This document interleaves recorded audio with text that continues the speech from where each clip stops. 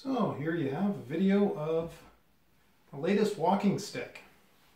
It's made of wormy butternut, beautiful deep color. Have a little topper there, beautiful handle, nice shape to it, good for the hand. We did another Celtic weave.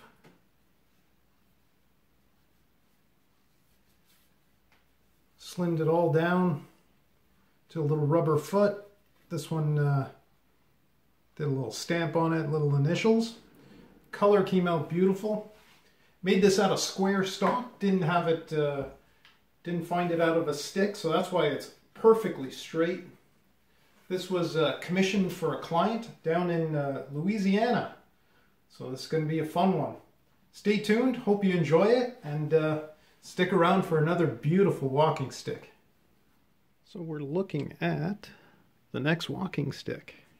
It's a little different because it's not actually from a stick. Got this rough cut 8/4 piece of butternut. What I'm doing is just dressing this side here. It was like I said, rough lumber, so I'm planing one side smooth, and then we'll rip it down on the table saw to approximately 2 by 2 inches, a little over 5 feet long. We're working away at it, so this one's going to turn out pretty nice.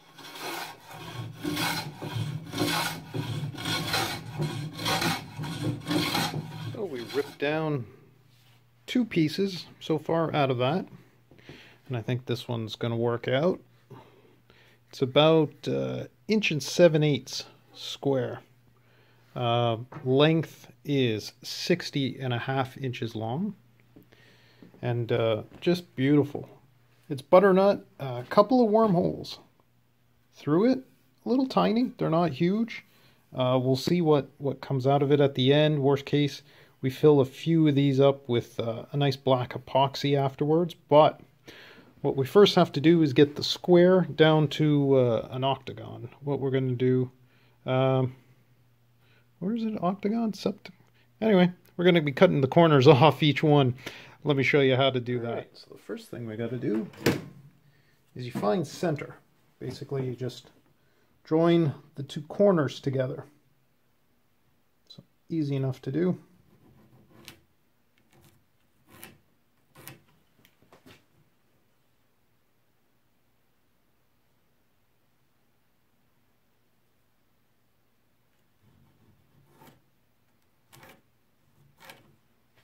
Nice. All right, and what you're going to do is we have to measure from the center to the corner. So I use a combination square, set it to that distance, and then from each side,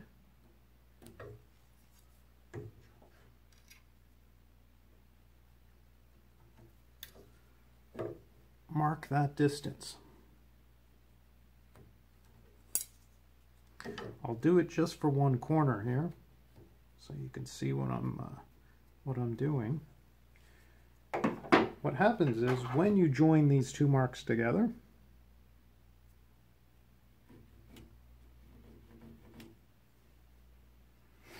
and then let me do it for one more side here.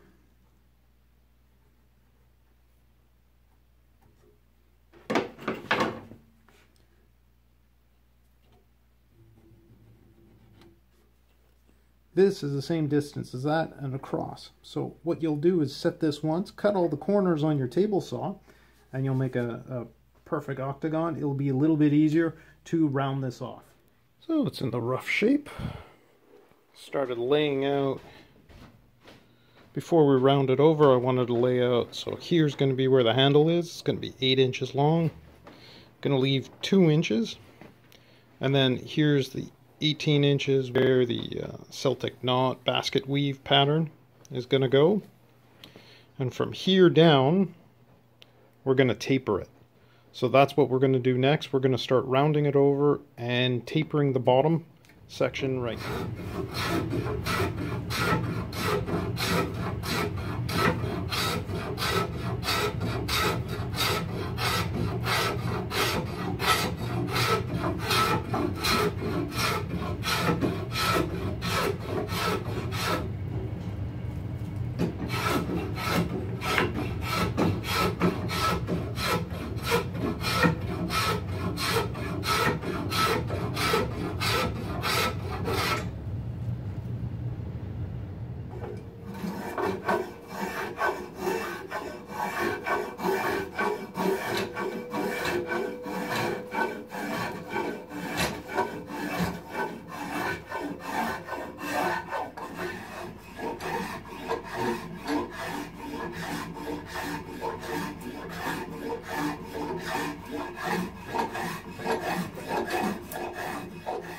just a little tip as we're rounding this over is made myself a little template with a 1 3/4 inch diameter circle here, and you just keep placing that over the section you want to make, and it helps me as a guide to know, make sure you're not taking off too much at different sections.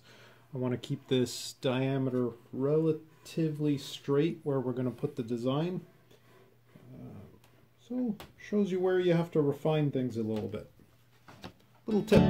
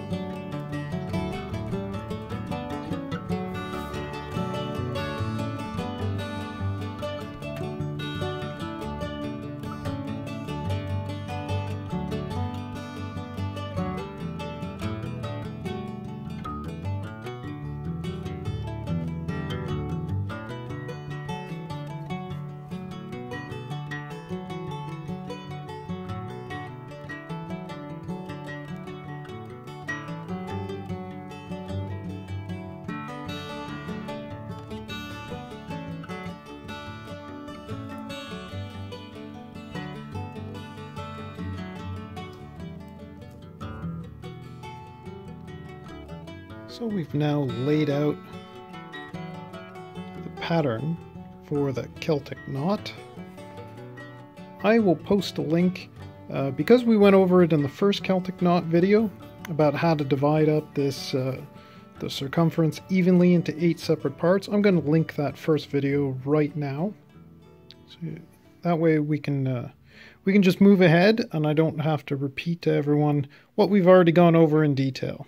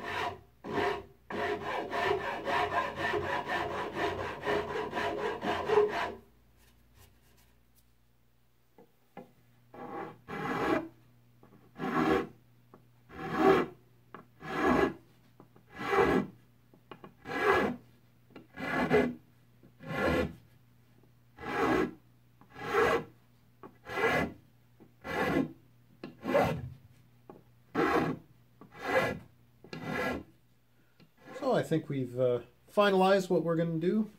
Have a nice little topper, little design on top. See here the nice shape for the handle. That came out nice, nice place for the hand. Carved out another Celtic weave or Celtic knot. That came out beautiful. Have a little detail here, trimmed down all the way. Little rubber foot's going to go here. Have my initials put on, and a little design, just 3 notches put in. So what we'll do now is apply some teak oil and watch this darken up. I think this is going to come out beautiful. So we're going to put on a little Watco teak oil.